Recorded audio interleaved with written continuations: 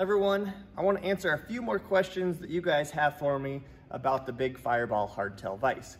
And the question is, am I buying the same one that I've seen in all your videos to the original prototype? And no, you are not buying the original prototype vise. And as you can see, we have a huge size difference between the two. This one's roughly 260, 270 pounds. This one weighs 90.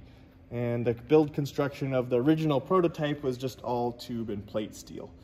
And to put that into perspective on how much of a difference the prototype to the production model is, just the big casting for the stationary jaw, this guy right here weighs what this one does. This is 100 pounds of casting.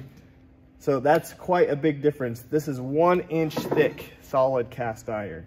This whole jaw is solid. There's no hollow. The chin, all solid. This thing is a tank. So I want to make that clear that what you're buying is not this size of vise, what you guys have seen in the video. This one is much larger than what production version. So hopefully that clarifies that for you, and putting them side by side really puts it in perspective.